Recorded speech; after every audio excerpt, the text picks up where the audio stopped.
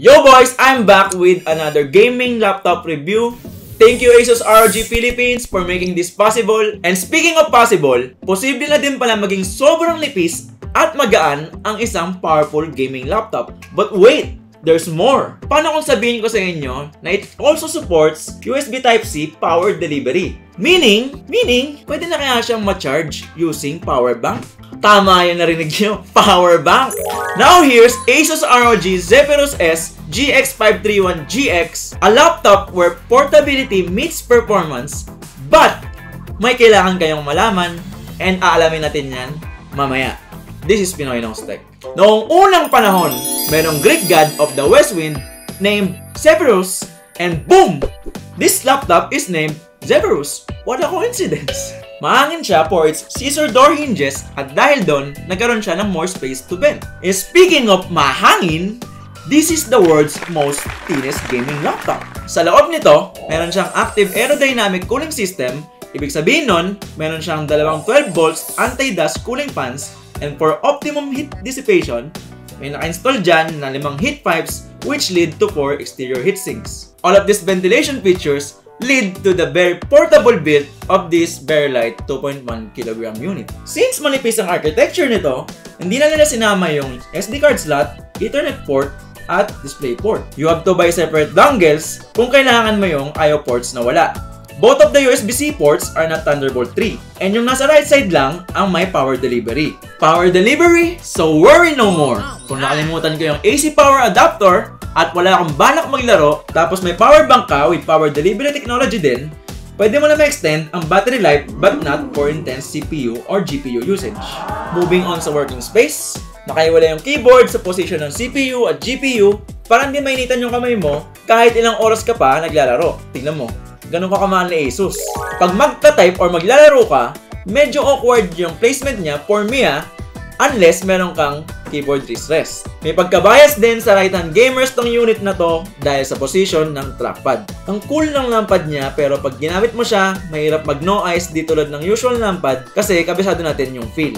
At the end of the day, sanayan pa din naman yan. Mag-mouse ka pa din habang naglaro. So, no biggie.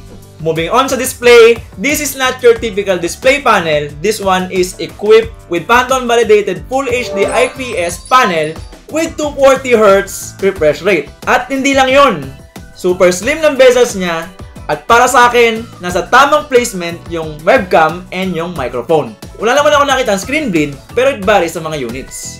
Since one of its selling point is yung refresh rate, so we conducted the test, isang pagsusuri kung may observable nga bang difference between 144Hz and 240Hz. One of our team did a test setup for us using custom resolution utility. Naglaro kami ng CSGO nang wala kaming idea kung anong refresh rate ang nakaset sa monitor.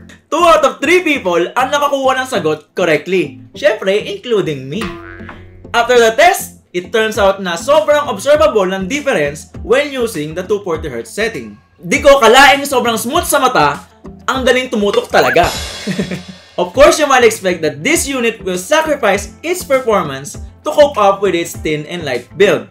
But that's not the case thanks to RTX Max-Q design that made it possible for this slim unit to have a very powerful gaming performance. Hindi kasi kasya sa ganitong klaseng chassis ang regular RTX 2080. Although, mas mababa ng 15 to 20% in terms of performance ang Max-Q design. Unlike the previous Zephyrus models, this unit has a Core i7 9th Gen that can boost its clock speed up to 4.5 GHz. May nakalagay na 8 GB of RAM at may isang available RAM slot. In this unit, may 16 GB na nakalagay sa available slot. So we have a total of 24 GB, which is also its maximum potential RAM upgrade. Here are the benchmark results. All tests performed were done with turbo mode on and V-Sync off. As you can see, napakataas ng performance niya kahit manipis ang build niya. But, there is an issue. We found some minimal thermal throttling in the temperature graphs. But again, you can resolve it by undervolting the CPU by 80 millivolts. Nung nag-undervolt kami, natanggal yung thermal throttling and at the same time, pati yung performance nag-increase. So overall, manipis, magaang, power bankable, therefore, ultra portable siya. Sa performance naman, it came out really strong. And syempre, in order for the performance to meet the portability, it does require a good ventilation, which this unit has, or maybe even the best. So kung meron mang magkukulang, love it or hate it, it is what it is. It is sexy and hot, but it does know how to chill. If you like this video, please subscribe and hit the bell button as well so you won't miss another episode.